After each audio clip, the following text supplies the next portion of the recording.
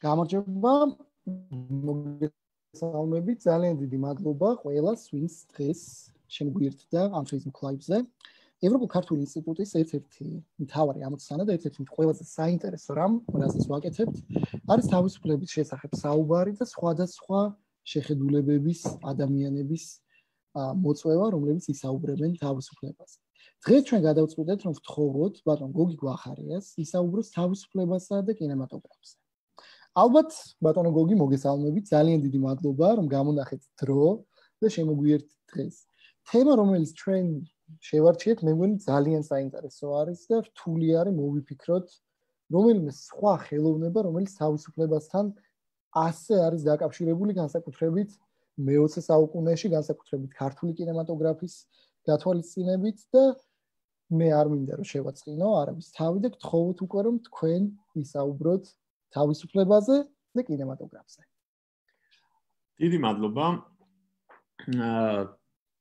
Სამწუხაროდ არ მომისმენია სხვა ლექციები, როგორც ჩანს თავისუფლების შესახებ სხვადასხვა პროფესიის ადამიანები გიამბობენ და სრულიად სხვადასხვა რაკურსით შეიძლება ალბათ განხილვა ამ თემისა.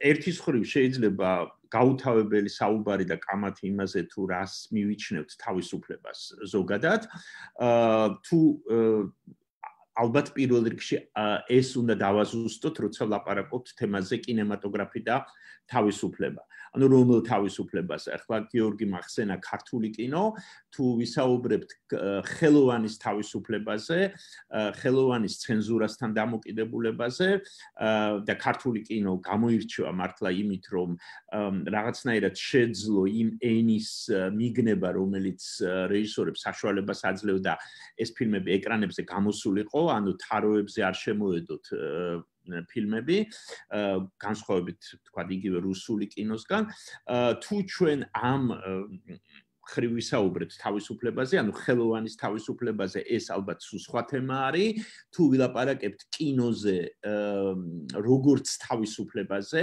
ანუ სხვაგვარად ვთქვათ, კინოს მისიაზე, როგორც თავისუფლების შეგრძნებაზე და გააზრების აუცილებლობაზე, ეს კიდევ სხვა რამ იქნება.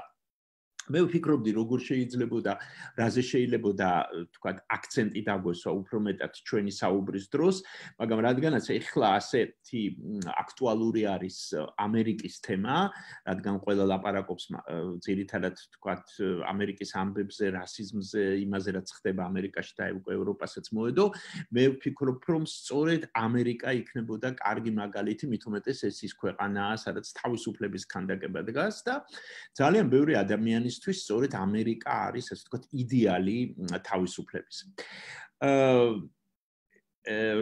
სერგეი ეიზენშტეინი, რეჟისორი, რომლის შემოქმედებას ბოლო ხანებში უფრო მეტად ვიკვლევ, ვიდრე სხვა ავტორებს, მრავალი მიზეზის გამო, 30-იანი წლების დასაწყისში გააგზავნეს შეერთებულ შტატებში, სტალინს უნდოდა, არ ვიცი, იცით თუ არა, რომ აეშენებინათ საბჭოთა კავშირში ჰოლივუდი. ანუ ჰოლივუდისნაირი სტუდია, პირდაპირ ამბობდნენ ამას, რომ საბჭოთა ჰოლივუდი, რომელიც უნდა აშენებულიყო, სხვათა შორის ჯერ იყო საუბარი იმაზე, რომ უნდა აშენებულიყო სოხუმში, შემდეგ ეს არ გამოვიდა ეს პროექტი და გადაწყვეტეს, რომ აეშენებინათ ყირიმში იალტის სტუდია, გადაეკეთებინათ, პირდაპირ შეიძლება ასე ითქვას ჰოლივუდად და რამდენიმე რეჟისორი გააგზავნა ჰოლივუდში, ამერიკაში, იმისათვის რომ მათ ესწავლათ, თუ რა მოდელები არის ჰოლივუდში ისეთი, რომლებიც განაპირობებენ ამერიკული ფილმების წარმატებას და ეიზენშტეინიც ასე გაემგზავრა ამერიკაში.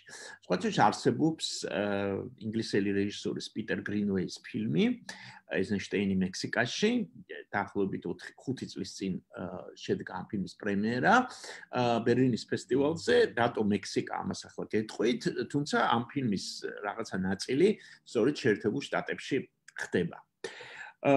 ეიზენშტეინს, რომელიც ყველაზე რევოლუციური ფილმის ჯავშნოსანი პოტიომკინის ავტორი გახლავთ და რომელიც ასე ვთქვათ, რომელსაც განსაკუთრებულ პატივს სცემდა კრემლი მაშინ, ანუ ის იყო საბჭოთა კინოს სიმბოლო, შეიძლება ასე ითქვას, უკვე პრობლემები ჰქონდა ცენზურასთან მაშინ 30-იანი წლების დასაწყისში, რამდენიმე მისი პროექტი არ გავიდა, სხვათა შორის ერთ-ერთი პროექტი იყო კარლ მარქსის კაპიტალი, რომლის გადაღება უნდოდა მას მხატვრული ფილმის სახით. ნუ ეს შეიძლება ითქვას სიგიჟე იყო, რომლის განხორციელების უფლება მას არ მისცეს.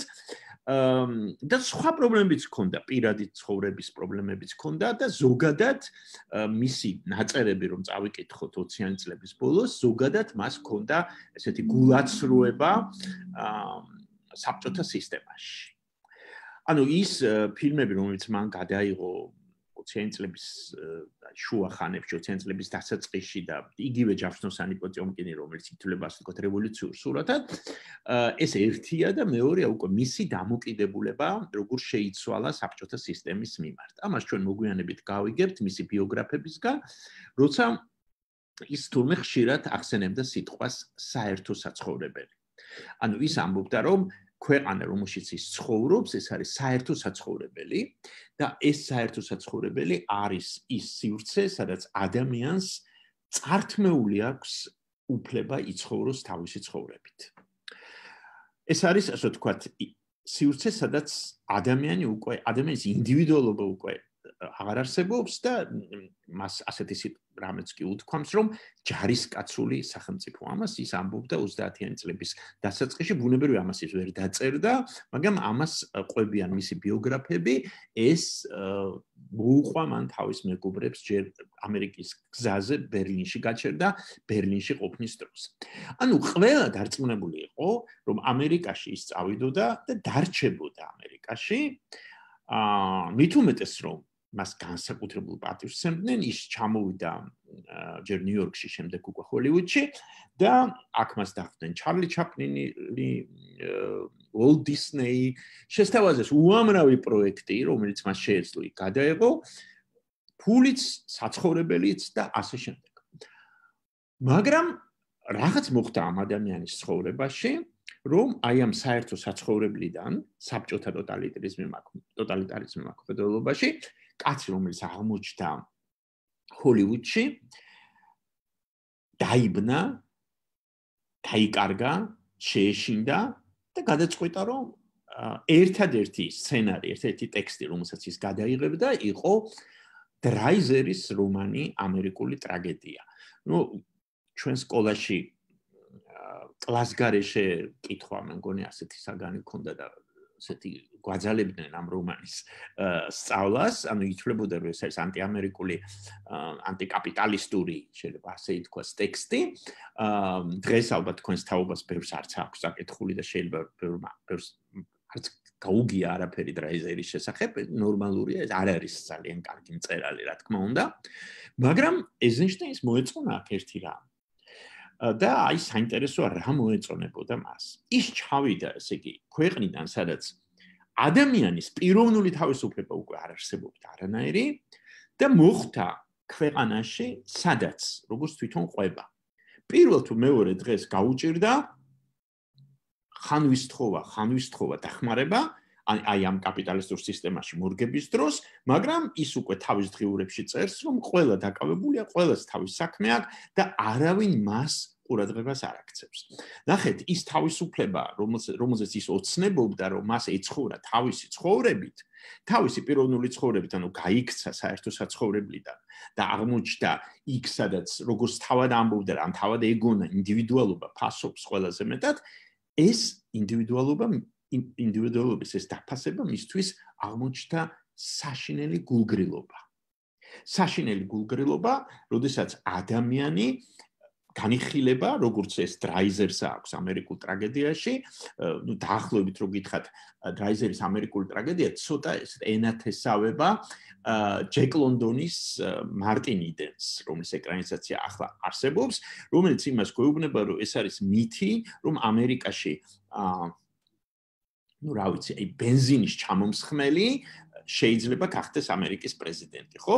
ანუ ეზენშტეინი პირდაპირ შეეჯახა, შეიძლება ასე ითქვას, ამ მითს, მას ეუბნებიან, რომ თუ ესე იგი ბავშვს თავიდანვე ასე ზრდიან, რომ თუ შენ კარგად იმუშავებ, კარგად ისწავლი, არ იზარმაცებ, ну, რა ვიცი კიდევ, კეთილსინდისიერი იქნები, შენ შეგიძლია გახდე ამერიკის პრეზიდენტი. და რას გვეუბნება დრაიზერი? ესე იგი თავის ამ ტექსტში ის გვეუბნება, რომ დიახ, შენ შეგიძლია გახდე ამერიკის პრეზიდენტი, მაგრამ გარდა იმისა, რომ უნდა ისწავლო, გარდა იმისა, რომ უნდა იშრომო, არ უნდა იზარმაცო, უნდა იცოდე და ისწავლო რა? უფროსებთან ურთიერთობა, ფარისევლობა, თავის დროზე მოიტყუო. ну, რა ვიცი, კომპლიმენტი გაუკეთო იმას, ვინც გჭირდება, ვინც შენ ბიზნესს ჭირდება და ასე შემდეგ. სხვანაირად, კარიერას, აი ამ კონკურენციის პირობებში შენ ვერ შეიქმნი. ეს როგორც ჩანს დაინახა ეზენშტეინმა, ამერიკულ ტრაგედია მას არ გადააღებინეს ჰოლივუდში, რადგანაც კიდევ გიმეორებთ ეს ითვლებოდა ანტიამერიკულ ტექსტად და ის დარჩა სამუშაოს გარეშე და ამერიკიდან წავიდა მექსიკაში. მექსიკაში ამბობს ის, რომ მან 64 დაინახა, იმიტომ რომ დაინახა წონასწორობა აი ამ ინდივიდუალიზმსა და კოლექტივიზმს შორის.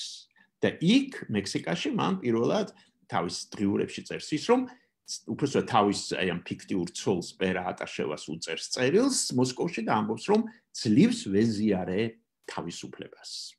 ესე იგი, მისთვის მექსიკა აღმოჩნდა თავისუფლების კერა. რა თქმა უნდა, ამას მოყვა ის, რომ სტალინმა ის გამოიძახა, მუქარის დეპეშა გაუგზავნა მას შეეშინდა, რა თქმა უნდა, მექსიკაში დარჩენა, იმიტომ რომ მუქარის წერილებს იღებდა და ის დაუბრუნდა საბჭოთა კავშირს და ნუ როგორ წარიმართა შემდეგ მისი შემოქმედება და ცხოვრება, ეს აბსოლუტურად სხვა თემაა. რატო დავიწყე ჰოლივუდით? ოცნებების ფაბრიკა ქვია, ხო? ჰოლივუდს. არ ვიცი, გიფიქრიათ თუ არა ამის შესახებ, სამწუხაროდ ისე ძალიან არაპოლიტკორექტულად ითვლება ხოლმე ამ თემაზე მსჯელობა, სამწუხაროდ. ტელეკომპანია არტე არსებობს, ეს ტელეკომპანია ალბათ გაგიგიათ, ფრანგულ-გერმანული, დაახლოებით 10 წლის წინ მათ გაუშვეს ძალიან საინტერესო დოკუმენტური ფილმი, როგორ დაიბადა ჰოლივუდი. და შემდეგ როგორც მითხრეს, არ ვიცი რამდენად მართალია, დაიწერა საჩივარი კოლექტიური წერილები, რომ თითქოს ეს ფილმი იყოს ანტისემიტური. სინამდვილეში არაფერი ანტისემიტური იქ არ იყო, უბრალოდ ფილმის ავტორები გვიყვებოდნენ პროცესს, ასე ვთქვათ, ჰოლივუდის შექმნისა და მათ გაგვახსენეს, რომ ეს ოცნებების ფაბრიკა დაარსეს ადამიანებმა, რომელთა აბსოლუტური უმრავლესობა, ასე რომ ვთქვათ, 100-დან 99 იყო ებრაელი, დევნილი ებრაელი, ანუ ადამიანები, რომლებიც აი ამ პაგრომების შემდეგ აღმოსავლეთ ევროპაში, პოლონეთი, უნგრეთი, რუსეთი, რა თქმა უნდა, უკრაინა, ეს ადამიანები აი ამ პაგრომების შემდეგ გარბიან ამერიკაში და იქ იწყებენ ახალ ცხოვრებას, ახალ ბიზნესს და ზუსტად ეს ის პერიოდია, როდესაც კინემატოგრაფი იბადება, როდესაც კინოაპარატურა ევროპიდან ჩადის, ასე ვთქვათ, ამერიკაში, ლიუმიერების ოპერატორები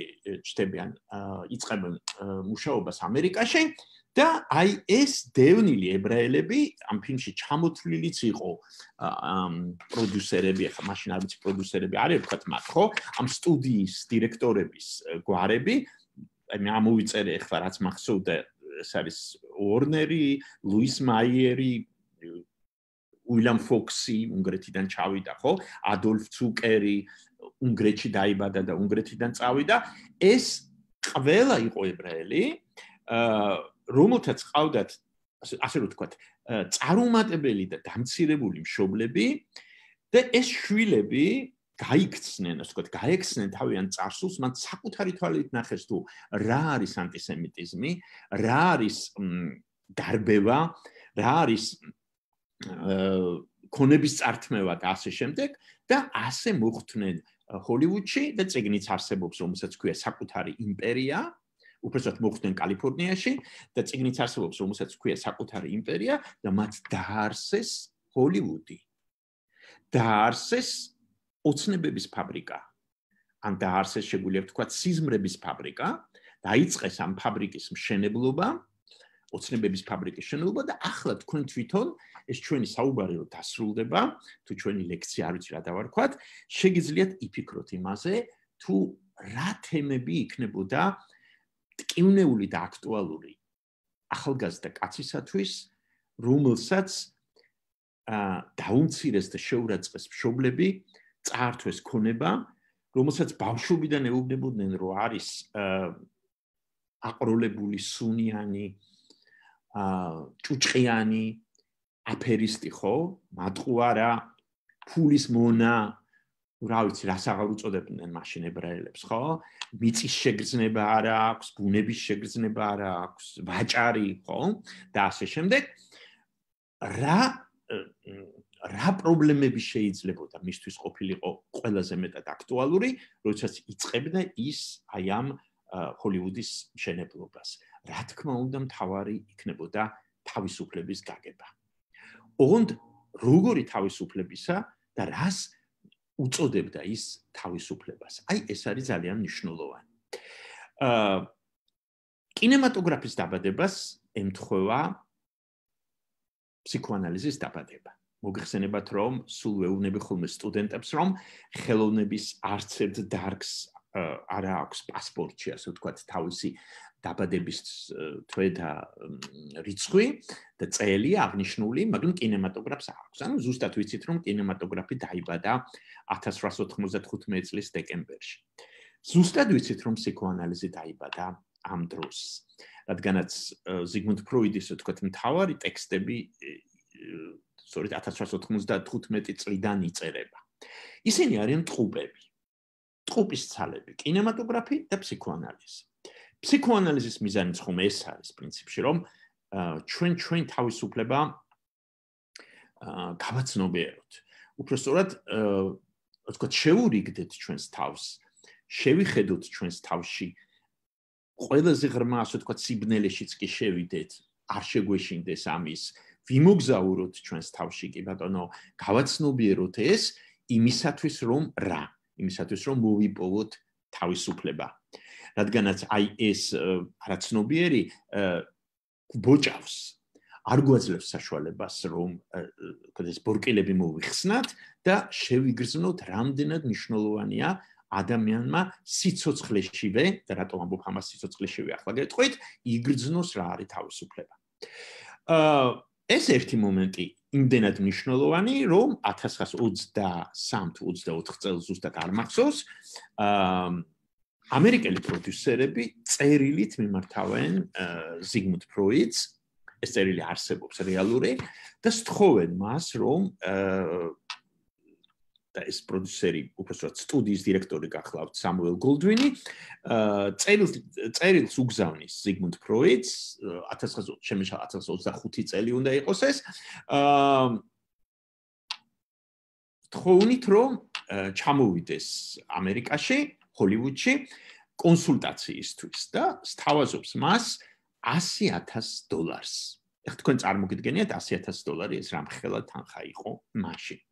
ფროიდი ძალიან გაბრაზდება ამ წერილზე, ანუ ცნობილია პასუხი, როცა ის ამბობს, რომ ის არის მეცნიერი და საერთოდ მას არ უყვარდა კინო, რამდენჯერმე ვთქვათ შეიტყუეს კინოთეატრში, მაგრამ როგორც ამბობენ, იყო ძალიან უკმაყოფილო და არ მოეწონა, მით უმეტეს რომ 20-იან წლებში რამდენი ფილმი იყო გადაღებული განსაკუთრებით გერმანიაში, ასე ვთქვათ, ფსიქოანალიზზე და ცნობილ ფსიქოანალიტიკოსებზე, ფროიდს არ მოეწონა ეს აზრი და კატეგორიული უარი უთხრა.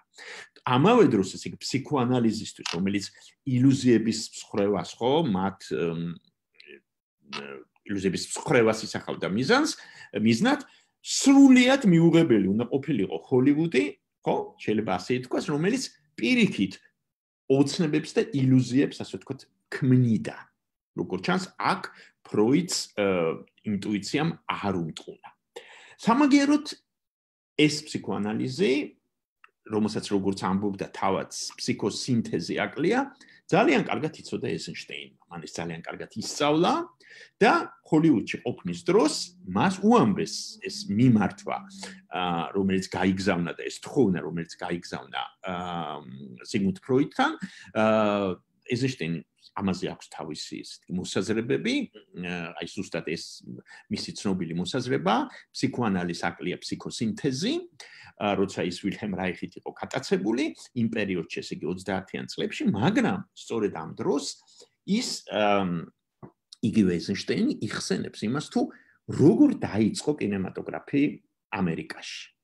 კერძოდ დაიწყო, სხვა შორის აი ახლა ზუსტად სტატიას ვწერდი, შავი კინოს შესახებ, რასიზმის შესახებ ამერიკულ კინოში და პარადოქსი ის არის, რომ ერთ-ერთი პირველი ყველაზე ცნობილი ფილმი ამერიკული კინოს ისტორიაში და შეიძლება ითქვას კინოს ისტორიაში ზოგადად, რომლითაც ასწავლიან კინორეჟისურას და კინოხელოვნებას ზოგადად კინორეჟისორებს, მათ შორის ამერიკის ინსტიტუტებშიც, ეს არის დევიდ უორ გრიფითის ნაციის დაბადება, რომელიც ამავე დროს ითვლება ყველაზე რასისტულ ფილმად კინოს ისტორიაში. იმ დონეზე, რომ ფილმის პრემიერას მოყვა აფროამერიკელების დემონსტრაციები მთელ ამერიკაში, ერთი კინოთეატრი მეგონი გადაწვეს კიდეც მაშინ, მოთხოვნით, რომ ნაციის დაბადება აიგრძალოს. და რამდენადაც ძალიან მნიშვნელოვანი არის ნაციის დაბადება, როგორც მხატვრული თვალსაზრისით, იმიტომ რომ ამ ფილმით ასე ვთქვათ სწავლობდნენ კინოს ენას, იმდენად ნაციის დაბადება ნამდვილად შეგვიძლია ჩავთვალოთ ერთ-ერთ პირველ რასისტულ ფილმად. გრიფითმა ძალიან განიცადა ეს ბრალდება, რადგანაც ის ამბობდა, რომ არ არის ესეთი რასისტი, რადგანაც კინემატოგრაფში მისი მოსვლის მთავარი მიზეზი სწორედ ის იყო, რომ მას უნდოდა შეექმნა ასეთი კოსმოპოლიტური ენის ხელოვნება, ანუ კინოში მან დაინახა ეს, რომ ეს არის კოსმოპოლიტური ხელოვნება, რომელიც უარს ამბობს საზღვრებზე, უარს ამბობს შეზღუდულ ენაზე და აი აქ ეიზენშტეინი იხსენებს გრიფითის ერთ წერილს, რომლის ციტატა მინდა რომ წაგიკითხოთ. ამ წერილიდან ციტატა. ერთი მეცნიერი გვასწავლის, რომ ფილმის ყურებისას ჩვენ ვასრულებთ ყველაზე ადვილს იმ მოქმედებათაგან, რომლებიც ხელეწიფება ადამიანს. კინოს თვალი უპირველესია ყველა შესაძლებლობათაგან. შეიძლება ითქვას, რომ კინო პირველ ოკეანეთა ტალახიდან იშვა და კინომ გვაზიარა თავისუფლებას.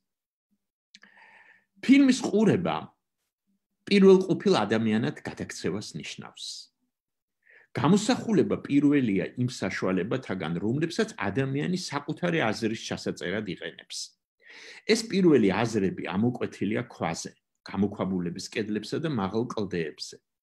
ფინელი ისევე იოლად ამოიცნობს ცხენის გამოსახულებას, როგორც თურქი. გამოსახულება უნივერსალური ენაა, ამიტომ ბუნებრივია, რომ ვიღაცამ თქვა, შესაძლებელია კინომ ბაბილონის გოდოლის მიერ დაყენებული პრობლემა გადაწყვეტოსო. ხედავთ რა ხდება.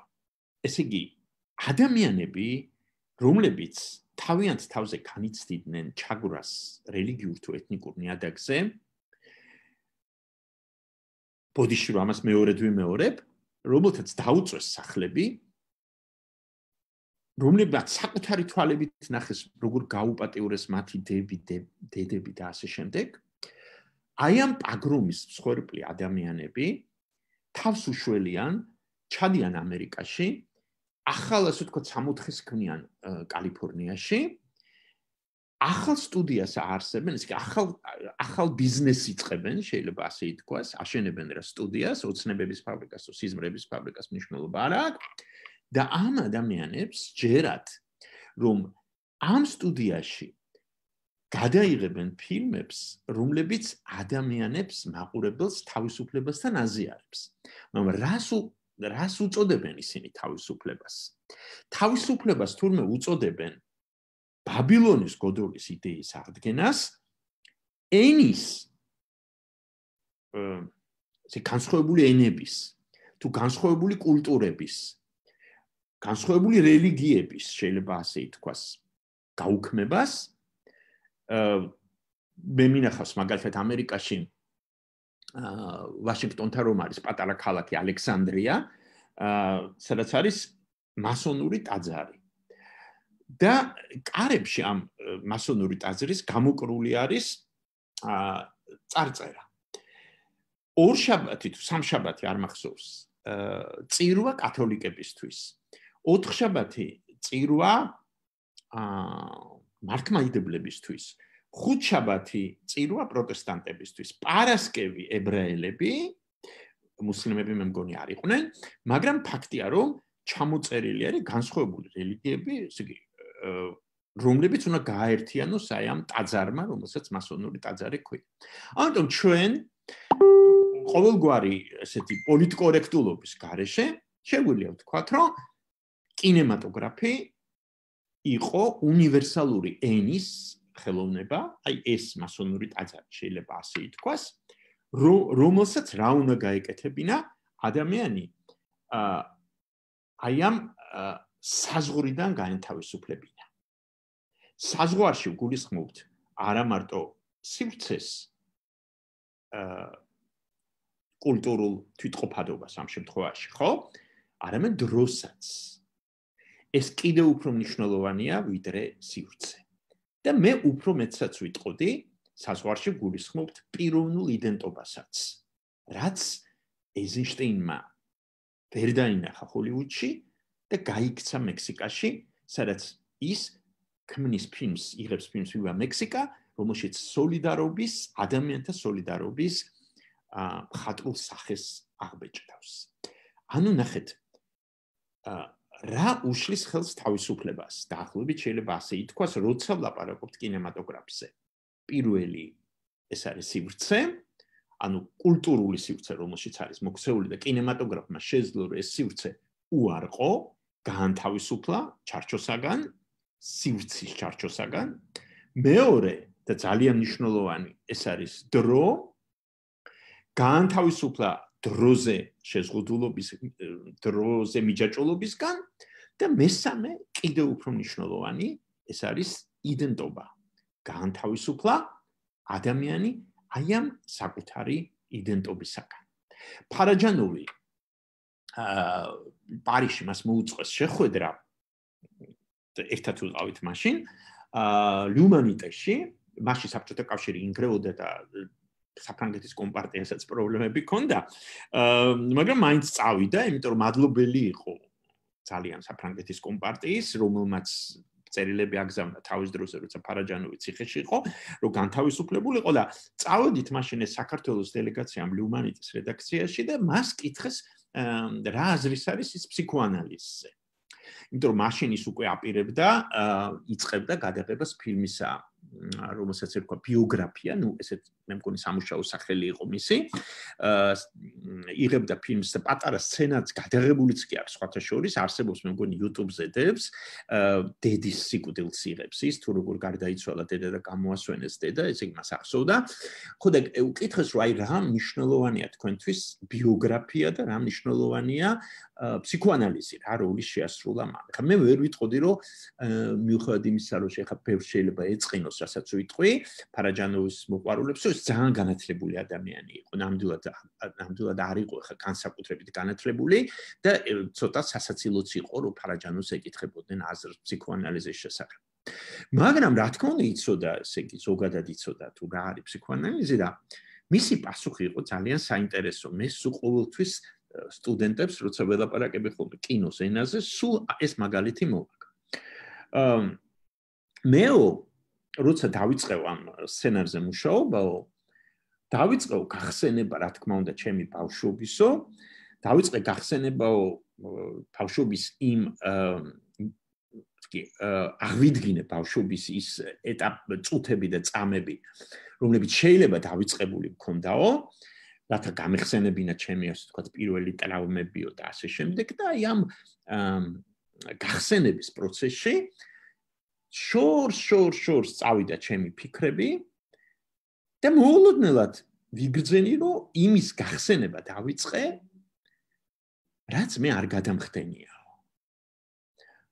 ანუ წარმოიდგინეთ რა ხდება, ესე იგი ბავშვობამდე მივიდა, დაბადებამდე მივიდა, ჩაეფლო ასე ვთქვათ ამ ფიქრებში, აი ნუ არ ვიცი, პრუსტის პერსონაჟივით, ხო?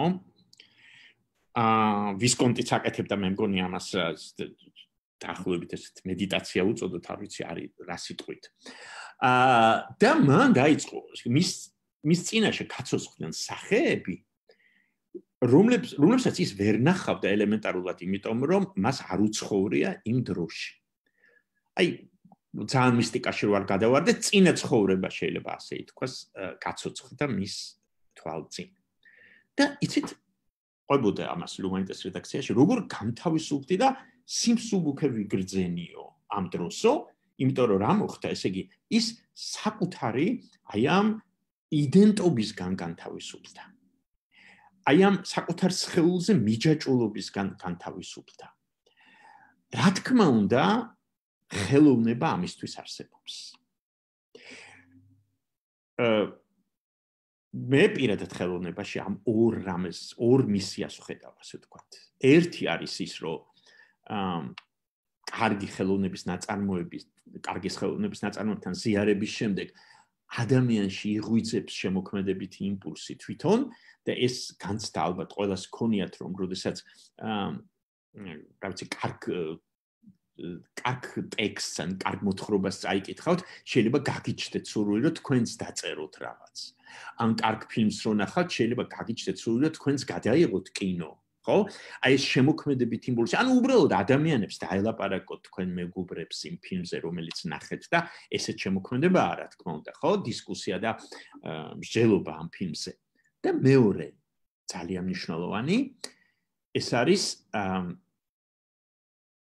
ხელოვნების ნაწარმოებში, ასე ვთქვათ, შესრულის და ხელოვნების ნაწარმოებში სიკვდილის, ასე ვთქვათ, პროცესი. აი პრუსტის შემთხვევით არ ვახსენე, ხო, პრუსტს აქვს ეს, რომ ვერნერია მე მგონი, ხო, რომ უყურებს ამ ყვითელ ლაქას პრუსტის პერსონაჟი და მუზეუმში და შედის ამ ყვითელ ლაქაში უყურებს ვერმეერი, ხო. ამ ლაქას უყურებს და კვდება სავარძელში.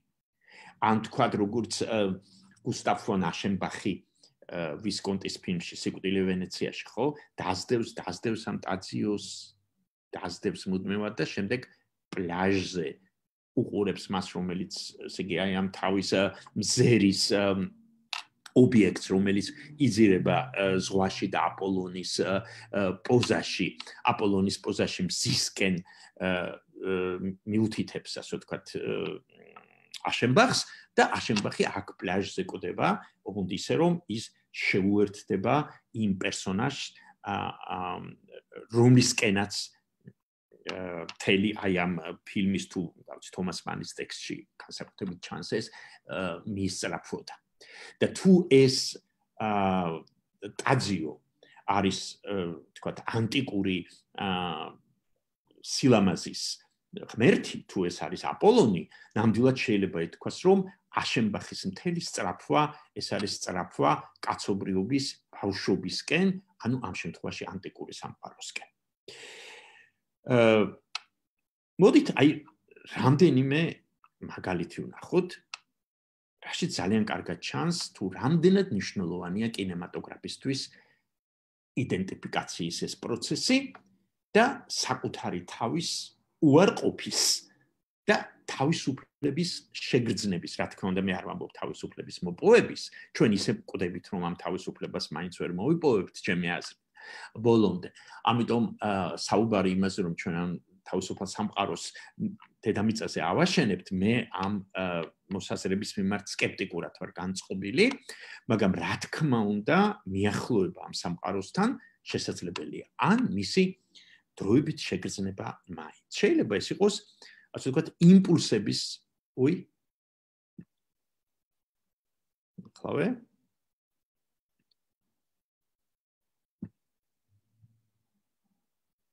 ეხლა უნდა მანიშნოთ, ვინმე ხედავთ თუ არა ეკრანს.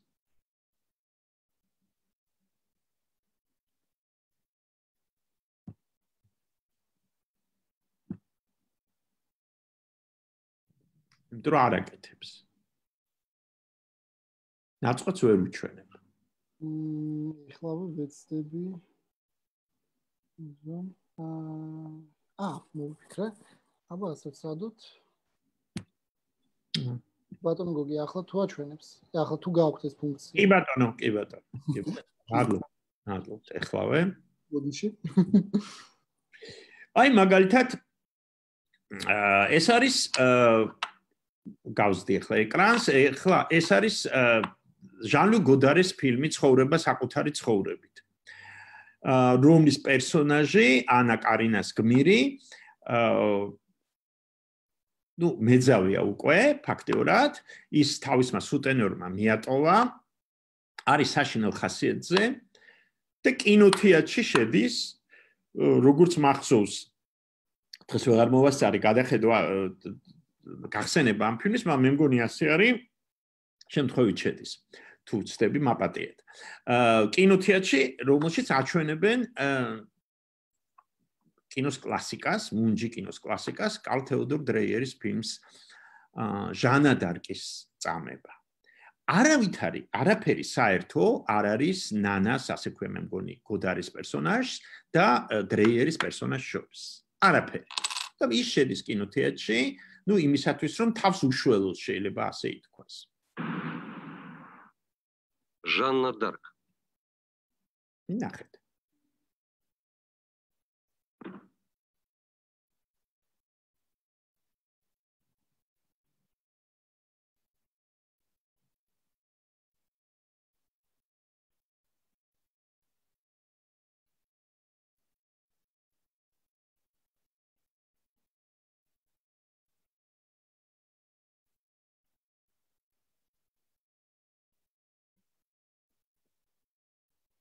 Мы пришли подготовить тебя к смерти. ეს ქართულადაც არის, მაგრამ ვერ მოვასწარი. ამას არ აქვს მნიშვნელობა, ეხლა ტიტრების კითხვას. გასაგებია, რომ ჟანა დარკის წამება დრეიერის ფილმში.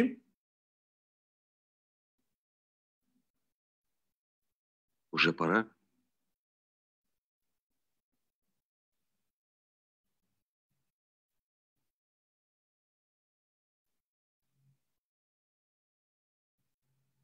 Какой смертью?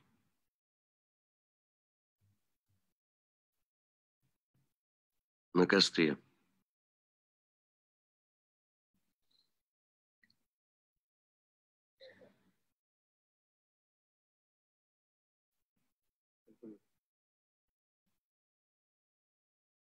Ты по-прежнему веришь, что послано самим Господом?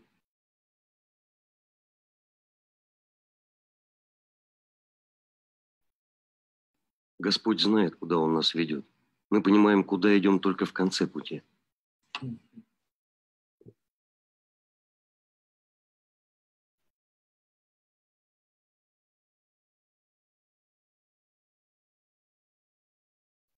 Да, я дитя Его.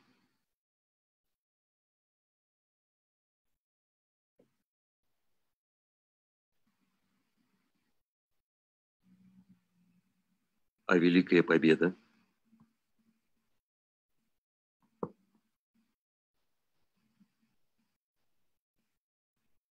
Это будет моя мука. Твое освобождение. კორექტული სიტყვები, რო თქვა, სექს მუშაკი, როგორც დღეს ამბობენ, უყურებს წმინდანს. Смерть. და მისი ესეთი მისი წამება თუ მისი ტანჯვა გათანაბრებულია ჟანა დარკის წამებასთან.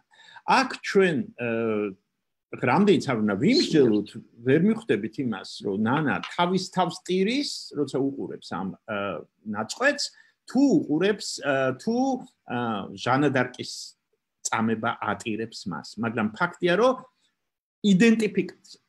იდენტიფიკაცია პერსონაჟთან მოხდა და შეიძლება ითქვას, რომ აი ამ ნანამ გარკვეული თვალსაჩინით დატოვა თავის თავი და ის გახდა სხვა უფრო მარტივი სიტყვა რომ ვთქვათ, დაჰიპნოზება მოხდა პერსონაჟისა. ეს განხილვა კინემატოგრაფის ამ შემთხვევაში კინემატოგრაფის ასეთი სახით წარმოდგენა, როდესაც ადამიანი ტოვებს თავის თავს და შედის სხვაში ან სხვა სივრცეში, არაერთხელ არის გათამაშებული კინოში. აი მაგალითად, შეგვიძლია ავიღოთ ალფრედ ჰიჩკოკის ფილმი ეზოში გამავალი ფანჯარა. ეს თავისთავად არის ძალიან საინტერესო სურათი, მხრივ რომ ესე იგი ეს ჯეიმს სტუარტის გმირი ფაქტიურად ბევრ, ასე რომ ვთქვათ, ბევრ კინოს უყურებს. ანუ ის მოიტეხავს ფეხს, არის ჟურნალისტი, მოიტეხავს ფეხს და იძულებულია, ესე იგი, თაბაშირში ზის და ნუ რა უნდა გააკეთოს, არის ძალიან აქტიური ტიპი, არის ჟურნალისტი მოკლედ, აი კარგი ჟურნალისტი, რომელსაც ერთ ადგილას ყოფნა არ შეუძლია. და აი რა უნდა გააკეთოს ადამიანმა, რომელიც არის უმოძრაო მდგომარეობაში, დაინტერესდება მოპირდაპირე სახლით და დაიწყებს დაკვირვებას მოპირდაპირე სახლში ცხოვრები ადამიანები. როგორ ცხოვრობენ ისინი? აი ანტონიონის პროფესია რეპორტერში ამბობს მარია შნაიდერის გმირი, რომ აი ესე იგი ეკითხება ეს ნიკოლსონი რას აკეთებო ცხოვრებაშიო და მეო არაფერსო მეო ვაკვირდებიო. ძალიან მიყვარს დაკვირვება, როგორ იქცევიან ადამიანებიო.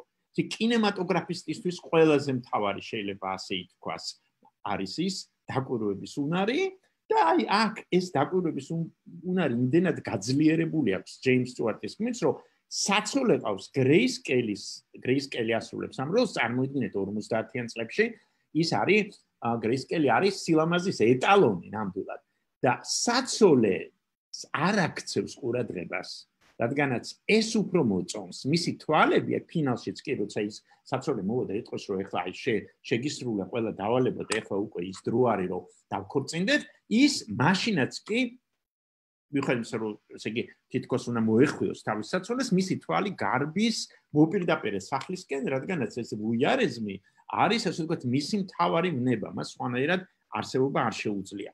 აი ესეც არის პატარა ასე ვთქვათ კინოეკრანები ჰიჩკოკის ფილმში, პატარა კინოეკრანები, რომელსაც უყურებს ეს ადამიანი და ნამდვილად შეიძლება ითქვას, რომ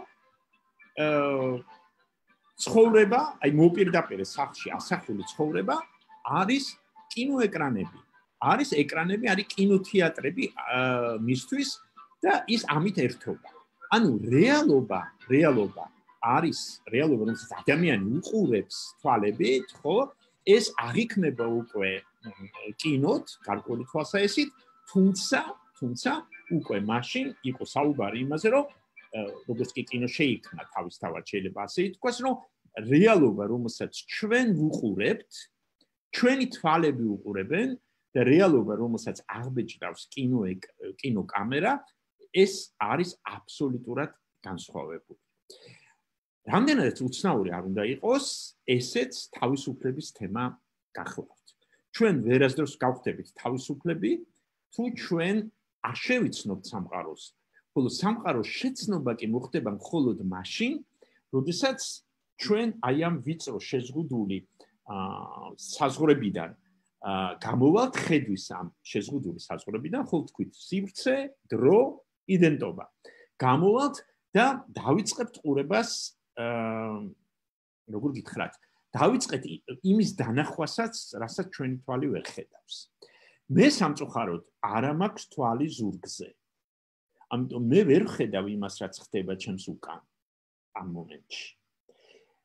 მე არ შემიძლია ყოველ შემთხვევაში კინემატოგრაფი როცა შეიქმნა ეს ნამდვილად ასე იყო, ეხლა უკვე აღარ არის, არ შემიძლია გაფრენა ვენერაზე და მარსზე. მაგრამ მე შემიძლია გავაფრინო ვენერაზე და მარსზე კინოკამერა. მე შემიძლია ჩემ ზურგს უკან, აი ავიღო ეს ჩემი smartphone-ი, დავაყენო ესე და გადავიღო ფოტო. და შემდეგ ვნახო ეს. ხო? ვნახო ის თუ რას ხედავს ჩემი ზურგი. ანუ აი ეს ტექნოლოგიების ცვლილებამ და მათ შორის კინემატოგრაფის დაბადებამ შეცვალა წარმოდგენა ხედვაზე.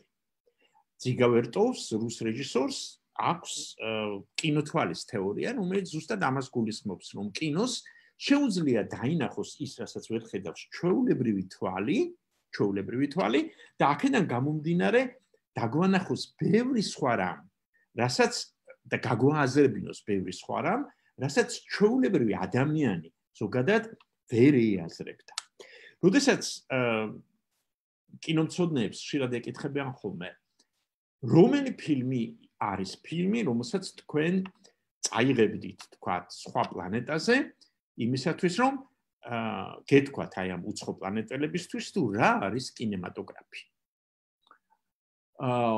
ესეთი ანკეტაც კი მაქვს წაკითხული და ამ ანკეტაში საბოლოო ჯამში გაიმარჯვა ფილმმა, რომელსაც მეც მივცემდი ხმას. როგორც თუმცა ეს არ არის ალბათ ყველა დროის საუკეთესო ფილმი, მაგრამ ფილმი, რომელიც გვეუბნება იმას თუ რა არის კინემატოგრაფი, რა თქმა უნდა, არის მიქელანჯელო ანტონიონის ფილმი Blow Up. Blow Up ალბათ უმრავლესობას გაქვთ ნანახი და გახსოვთ ამ ფილმის სიუჟეტი, რომ ისტორია ფოტოგრაფზე, რომელიც სხვა შორის კორტასარის მოთხრობის მიხედვით არის გადაღებული, რაც ბევრს ატომღაც ავიწყდება ხოლმე. ანუ ეს ის შემთხვევა, როცა ფილმი უკეთესიც არის ტექსტზე, ჩემი აზრით. ლონდონელი ფოტოგრაფი, რომელიც პარკში უღებს ფოტოს შეყვარებულებს, ბრუნდება სახლში, იწყებს ამ ფოტოს გადაღებას და აღმოაჩენს, რომ შეყვარებულების უკან პარკში ადამიანს კლავენ.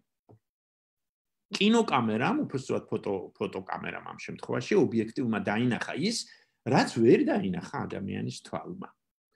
რადგანაც ობიექტივმა შეძლო, ასე თქვა, დაზუმვა, ეს კარგი სიტყვა არის, ჩვენც ახლა ზუმში ვართ, დაზუმვა გამოსახულების და რეალობის და ადამიანმა შეძლო ეს ყველაფერი უკავშირდება შემდეგ საგნის ფეტიშებას და ასე შემდეგ, ადამიანმა შეძლო ადამიანის თვალმა დაინახა ის, რასაც ჩვეულებრივი თვალი ვერ ხედავს. ანუ მოხდა თვალის ახელა. თვალის ახელა იმას ნიშნავს, რომ ეს დაბრმავებული ადამიანი იწყებს უკეთეს ხედვას რეალობის და რეალობის უკეთესი დანახვა მას ისევ და ისევ ჭირდება რისთვის, რითიც დავიწყეთ ჩვენი საუბარი, ჭირდება თავისუფლების შეგრძნებისთვის, თავისუფლების მოპოვებისთვის.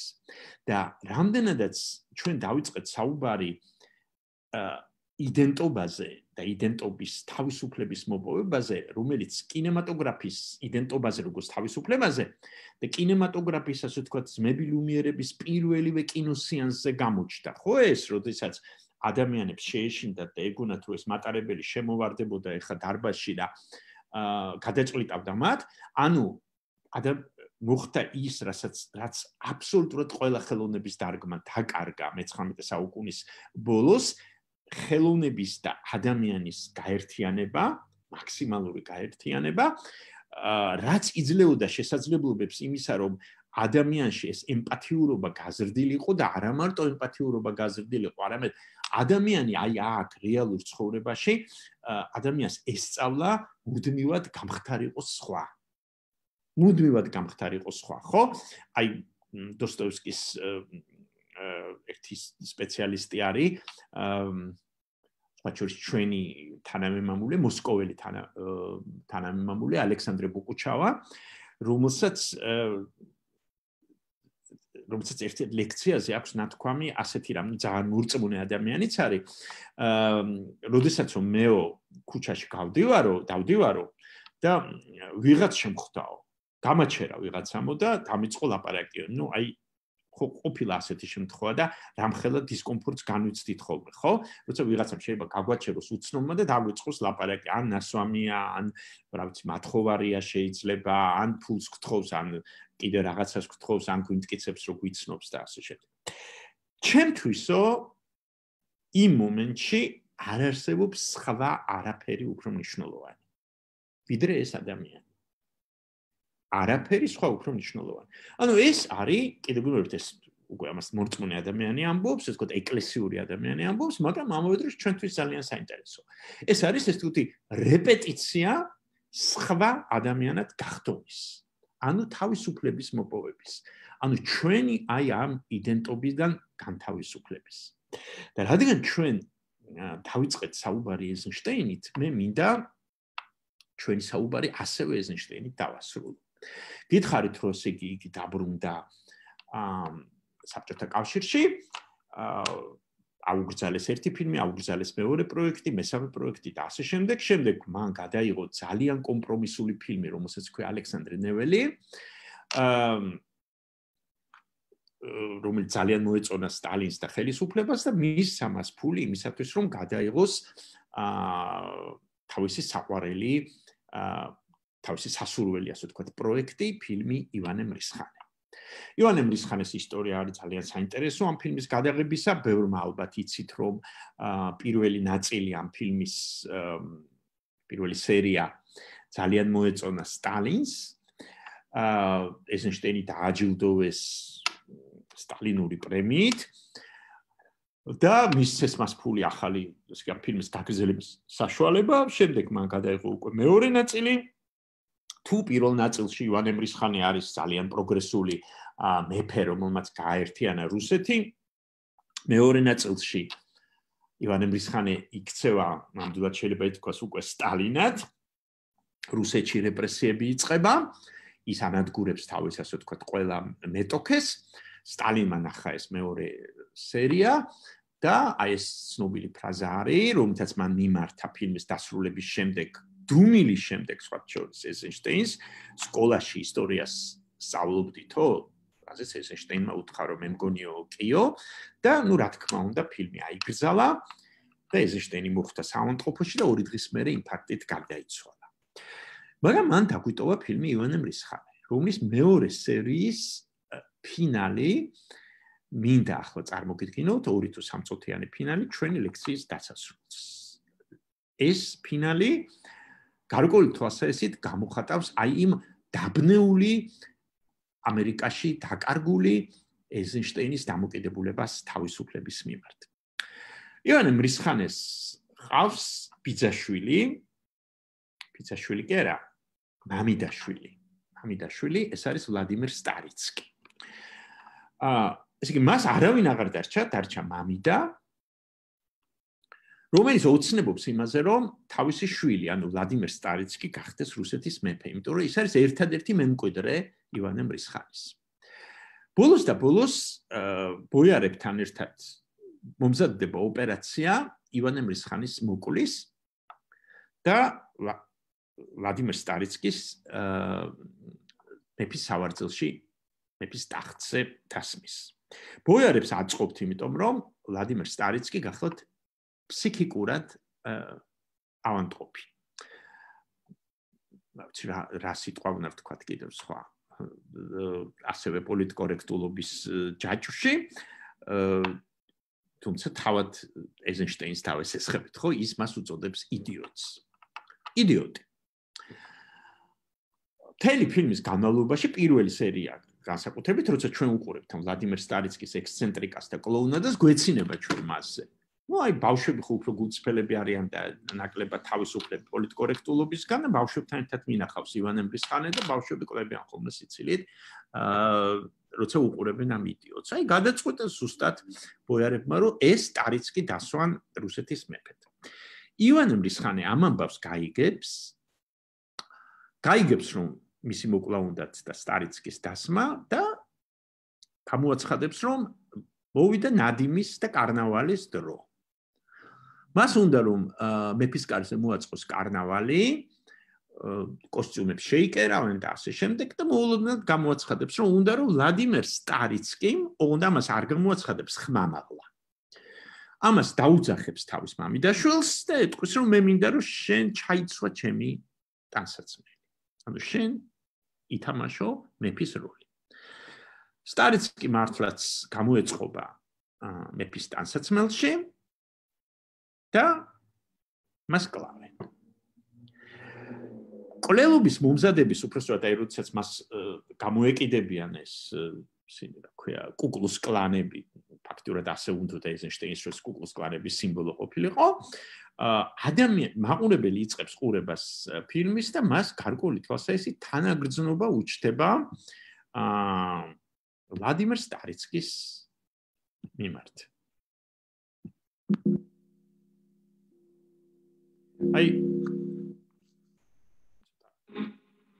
ეს გახლავთ ვლადიმერ სტარიცკი, ნახეთ ფერადი იყო ის ეპიზოდი ნადიმის და მას გულმა უგრძნო, რომ შეეშინდა და ესეთი ლურჯიფერი გადაედო ეს მკვლელი არის. აი ნახე.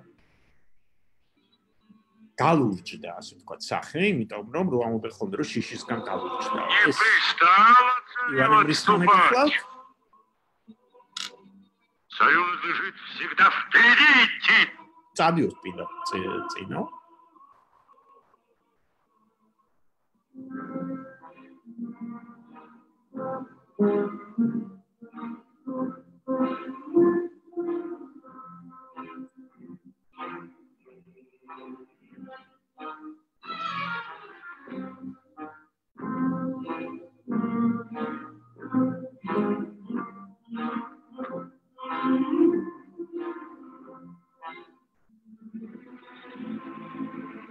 და აი ნამურებელი რომელიც აქამდე ესე იგი ამ პერსონაჟს დასცინოდა გრძნობს ჯერ ეწოდება შემდეგ ნეულა ეს საცუდავი ადამიანი გადაიქცევა და ნახავთ როგორ ტრაგედიის გმირად ანუ ჩვენს თვალწინ ახლა გათამაშდება ნამდვილი ბერძნული ტრაგედია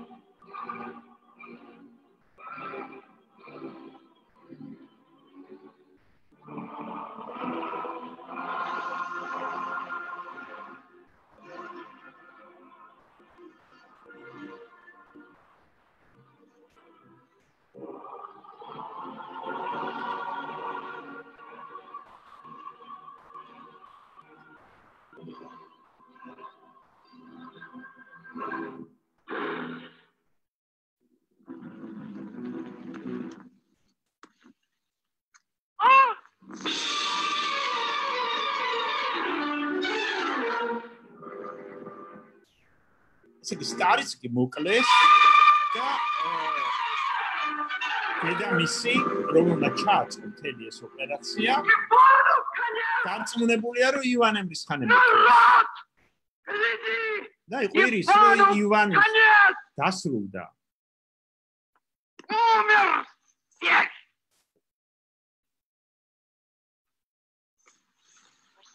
сияет Русь под державой боярского царя Владимир.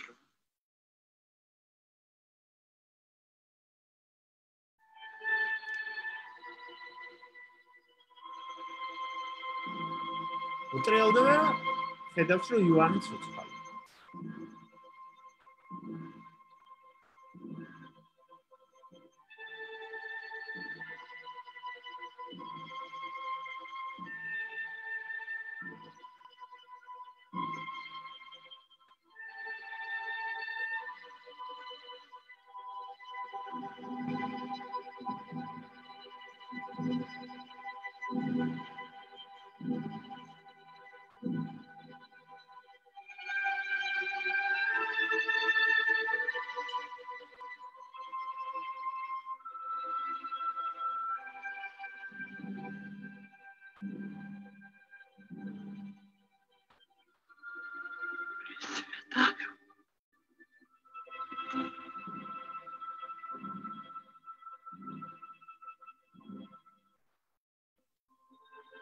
Ну, აქ რა თქმა უნდა გათამაშდა, ასე ვთქვათ, როგორც უკვე გითხარით, ესეთი ანტიკური ტრაგედია. Ну, ალბათ ამაზე ტრაგიკული არაფერი არ უნდა იყოს, იმიტომ რომ დედამ მოკლა თავის შვილს. ეს ერთი მხარეა, მაგრამ მეორე მხარე არის ის თუ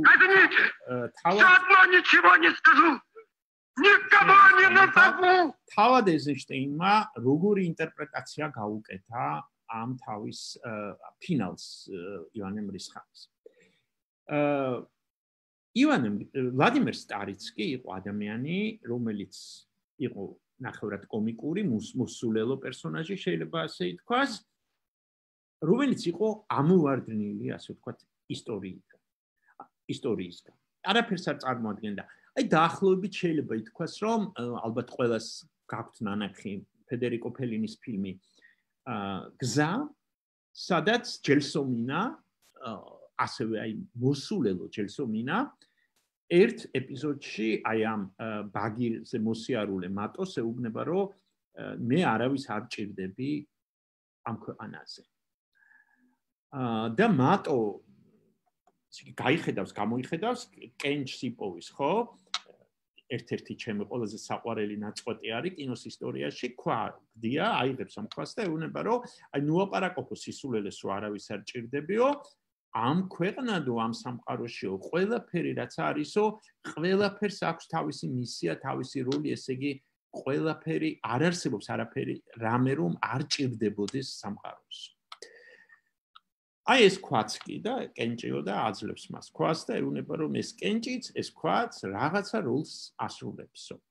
და ჯელსომინა არის ძალიან ბედნიერი, ამ კენჭს ჩამოიკიდებს და ყოველთვის, როდესაც მას ძამპანო ამცირებს და შეურაცხყოფს, ის ამ კენჭს მოკიდებს ხოლმე ხელს.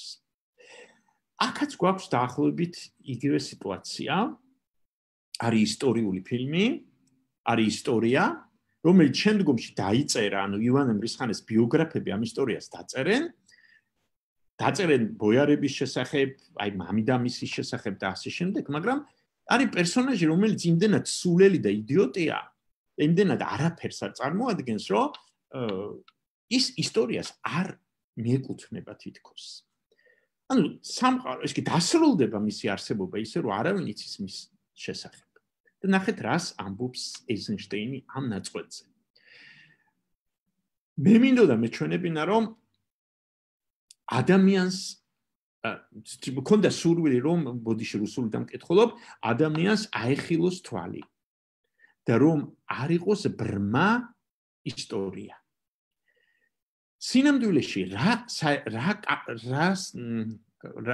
რა საქმე უნდა ჰქონდეს ისტორიას ამ იდიოტთან. მაგრამ საქმეც ის არის სწორედ, რომ იდეალში ისტორია, რადგანაც ისტორია არის ადამიანური ისტორია, ისტორია უნდა იყოს ის, რასაც ყველასთან აქვს საქმე.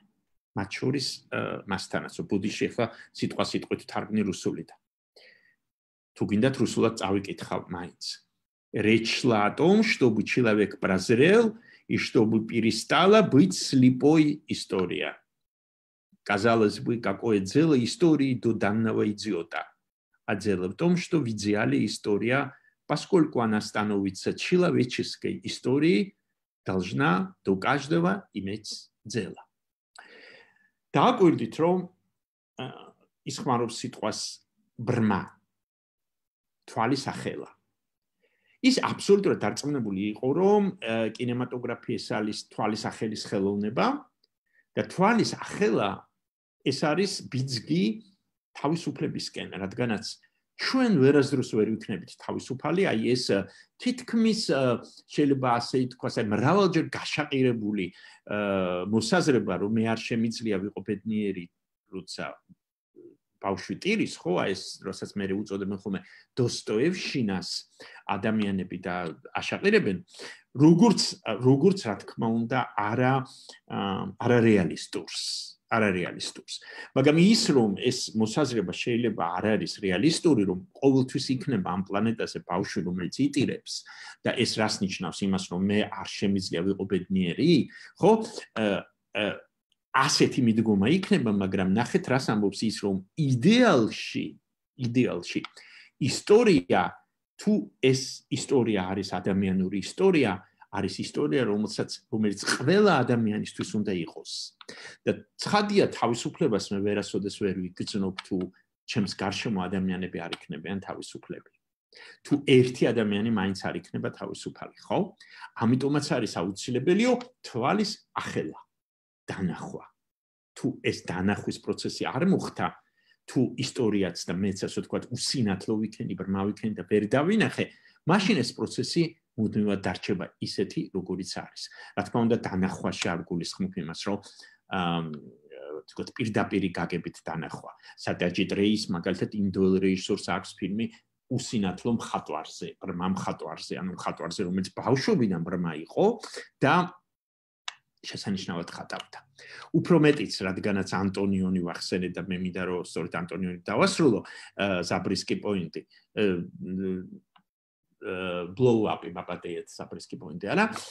ანტონიონი პროფესიო რეპორტაჟში, თავის ფინალში ამ ფილმისა ჯეკ ნიკოლსონის გმირს ათქმევინებს იმას, რომ იციო ერთი ისტორია მინდა ოკიამბო, იყო კაციო, რომელიც დაბადებიდან ვერ ხედავდაო, ბრმა იყო, შემდეგ ოპერაცია გაუკეთესო, თვალი აეხილაო, თითქოს ბედნიერი გახდა, იმიტომ რომ სამყარო დაინახაო და ისეთი შემზარავი აღმოჩნდა მისთვის სამყარო, როგორც ჩანს აი ამ უსამართლობის და უთანასწორობის გამო, რომ მან თავი მოიკლაო.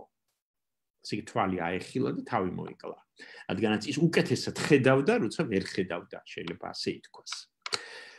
აი ამით მინდა რომ დავასრულო ჩვენი საუბარი.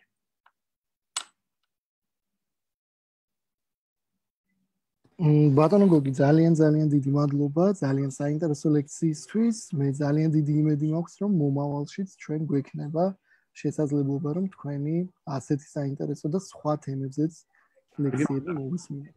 მადლობა. კარგად, ვანდებოდეთ და სასიამოვნო საღამოს გისურვებთ. კარგად. ნახვამდის.